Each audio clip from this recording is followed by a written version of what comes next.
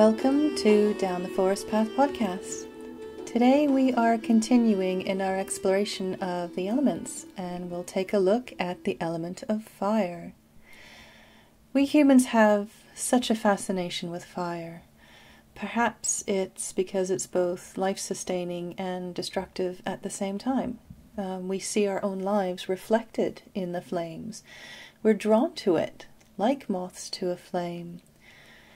Our ancestors are still with us, showing us the importance of fire. It's in our blood, it's in our bones.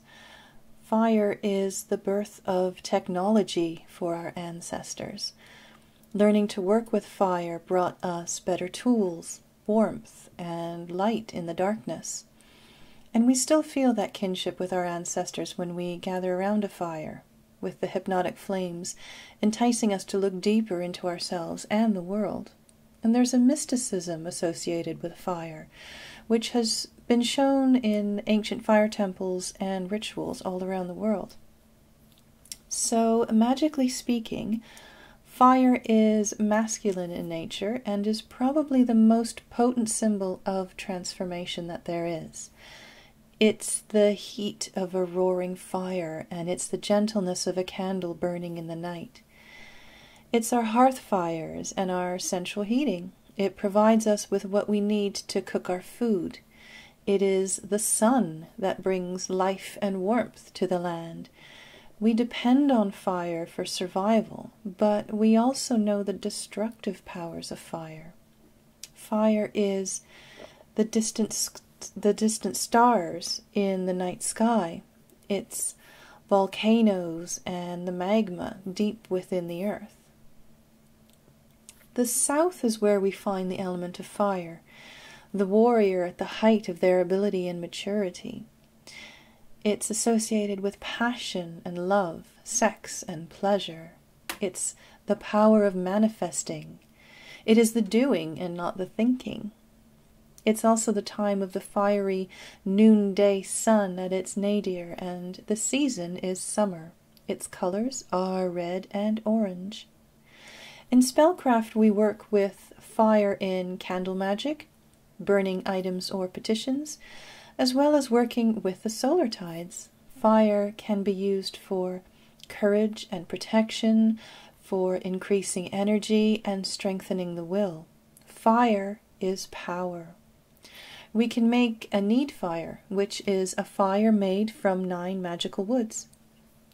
We can scry in the flames of a candle or a fire to gain insight into a situation. We can offer up herbs and incense to the gods, allowing the smoke to take our prayers to deity.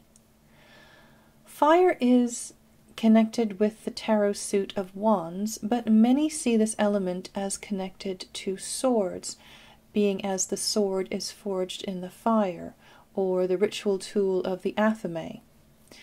The reason for this association with swords and the element of air we discussed in our last video, where Waite, from the Smith Rider-Waite tarot deck, switched the wands and swords associations in order to keep his vows of secrecy to the Golden Dawn.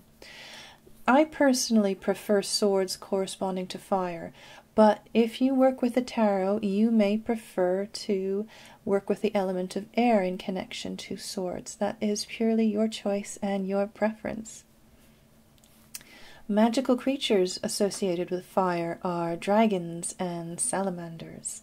Other animals such as lizards and snakes, scorpions, and other desert creatures are also associated with fire. The fox, the stag, and the mare are also sometimes associated with the element of fire. Finally, some herbal correspondences associated with the element of fire include alexanders, cedar, coriander, chili, cinnamon, clove and clover, dragon's blood, fennel, heather, holly, juniper, mandrake, mustard, nettle, rosemary, thyme, St. John's wort, and sunflower. I hope that you've enjoyed this podcast, And we will be continuing with our series on the elements, and we will be exploring the element of water in our next podcast. So I hope that you will join us, and thank you for listening. Take care.